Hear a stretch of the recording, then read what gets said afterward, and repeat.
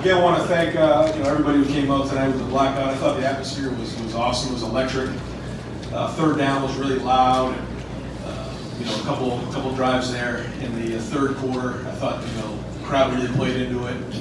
We get to this field goal, a couple 3-and-outs, and that I thought was really important to play with in the third quarter. The crowd was awesome all night, and I really appreciate Buckeye Nation, their support. Any questions?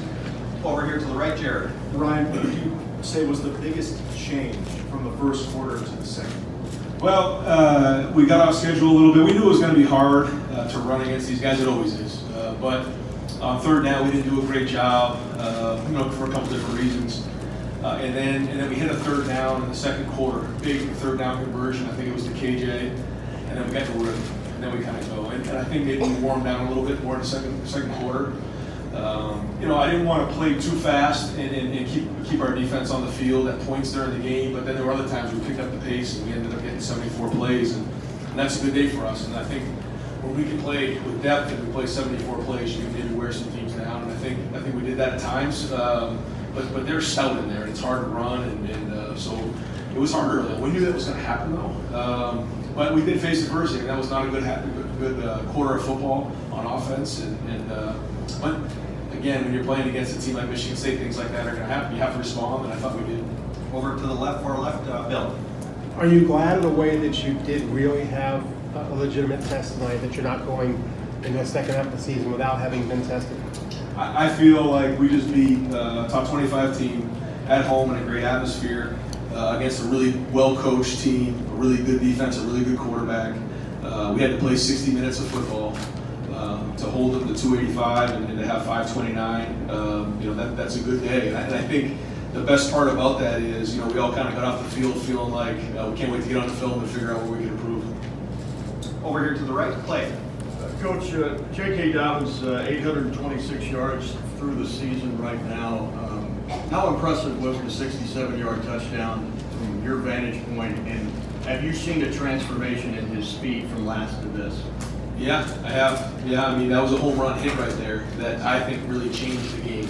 Up to that point, we started to get it going a little bit, but that kind of shifted and turned it, I think, almost to a 300-yard quarter. Yeah. And anytime you can hit home runs like that in a run game, boy, it's a huge one. But again, to me, it's one thing to go, a 20-yard game, but to come up the back end and that was at 60-something yards, 67 yards. That's a game changer. And to your point. There were times in the past where maybe he'd get a little tired when he gets to like that 40-yard range. He came up the back end of that thing, and that was really good to see. NFL speed? For sure. Over to the left, Steven. Coach, you got a quarterback who just threw his first interception as a college football player. Is there much of a conversation with him when he comes over to the sideline about what happened? Yeah. The conversation was, I told him it was my fault. The look was not the one that we wanted in that look. And the thing I told him is, I'm not always going to be right. You got to make me right sometimes. And when the look isn't right, you got to throw that ball in the stands, and we got to live to see another down. But that's my fault. That's not his fault. That was not the look we wanted on that play, and so I'll take the blame for that one. Over here to the right, Austin. Ryan, how much more do you learn about adjusting in games where it's not all a perfect win maybe it was or seemed to be the first 5 weeks? That's what I've been really looking forward to see, how he was going to respond, because early on there was some mistakes made. That was not a good quarter of football, but that was good. It was hard, kind of guys digging at each other, grinding, and kind of yelling at each other, and said we got to figure this thing out, and then we did. And that was one of those boxes you check off.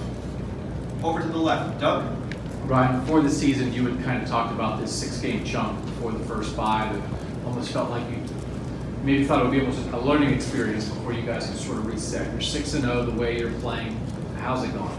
Well, I think that the chemistry of the team is very good. I think the leadership is strong. I think that we're playing tough. I think that we can learn a ton from this game, though. And I think that this is a perfect opportunity to sit back and look at these 6 games, evaluate where we've gone, where we are, and where we're headed. But this was the perfect game to kind of do that. And again, you're going against a really good defense with really good players, really good quarterback, and so they exposed some things that maybe we got away with in the last couple of games. And so the best thing to do is now get on the film and work on it and get better. Over here to the right, Tim. Yeah, Ryan, a couple of quickies. Number one, what is it specifically they were getting done up front defensively that gave y'all problems? And number two, how satisfying is it at this point to have almost an answer for anything a team brings at you from a big play standpoint if you follow my drift? Well, they do a lot of things. They always have, when I say always, I mean, the majority of the time they have an extra guy in the box. Whether you're playing 11 personnel, 12 personnel, they always have another guy. That's why they've been so good at run defense over the years. It's very hard to run the ball against them. And you got to wear them down. You have to wear them down. And you got to cover them up. Running backs have to turn 4-yard runs into 6. And then eventually over time, if you can start to run on them, you can maybe start to crack some.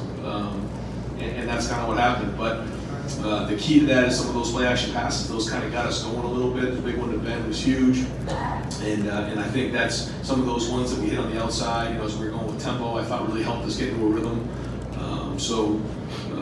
Again, I thought we responded well, made some adjustments, and went from there. Far left, Ari. Hey Ryan, David Arnett didn't play in the second half. Do you have an update on what happened with him? No, the staff kind of got him out of there, and so he's going to be fine, but they're going to evaluate him tonight. Also, with the way that Justin came out, it kind of seemed like it was a little bit easy for him at times this year with his talent level. Coming out for the first 2 drives and maybe sensing that first bit of oh no of his young career, how did he handle that? Have you guys been preparing for that moment, and what was your thought process for the way that he handled that?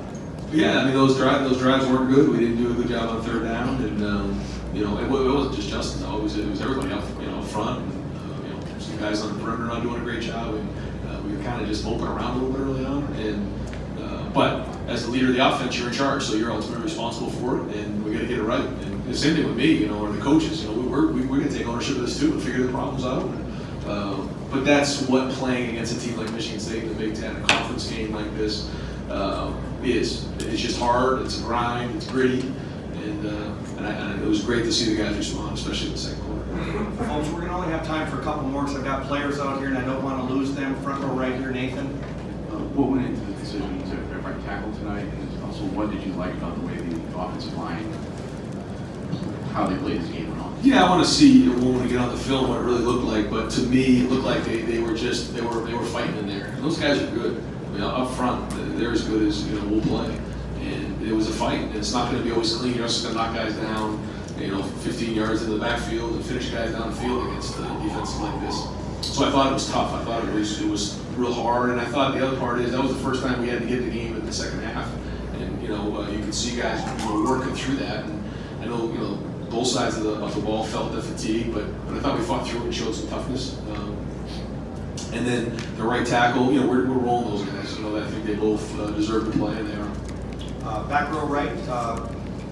Hey, Ryan, I know when we talked this over, you felt this defense would play good football. What do you like best about what you've seen from these guys 6 games in the season? There's a lot that goes into it. I thought going into the game, our tackling and running the ball in pursuit was really good. I don't know if that was the case tonight. I think there was some tackling issues at points, but we'll watch the film and kind of work through that. Again, 65 plays, 285 yards. That's a pretty good night. And proud of the way those guys play, proud of the emotion that they play with.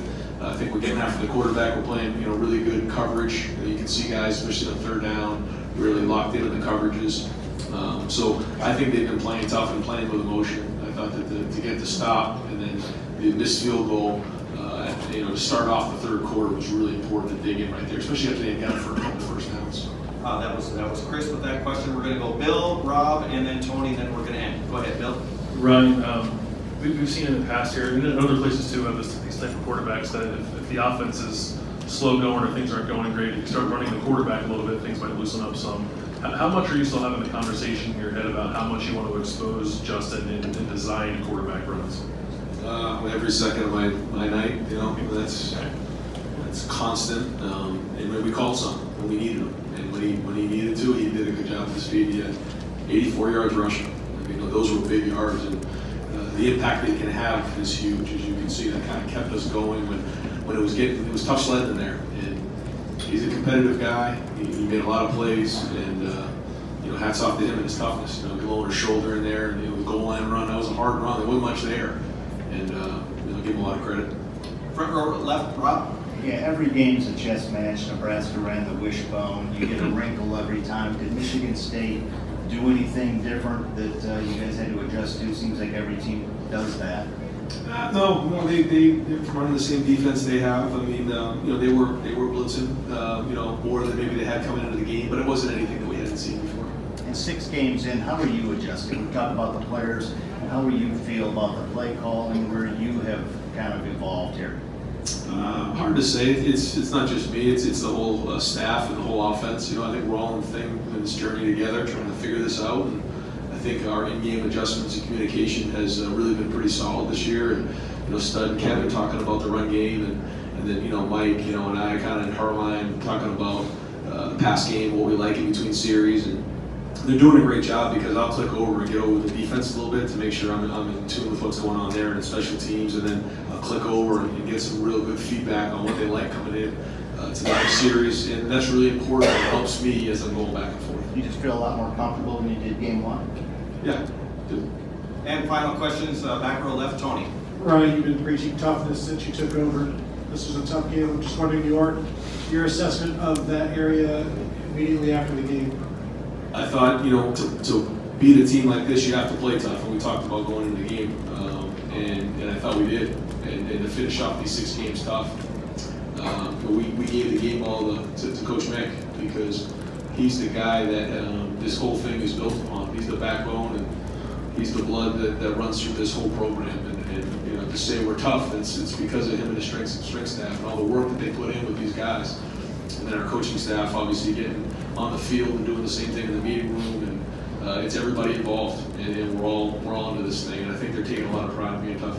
Coach, thank you very much.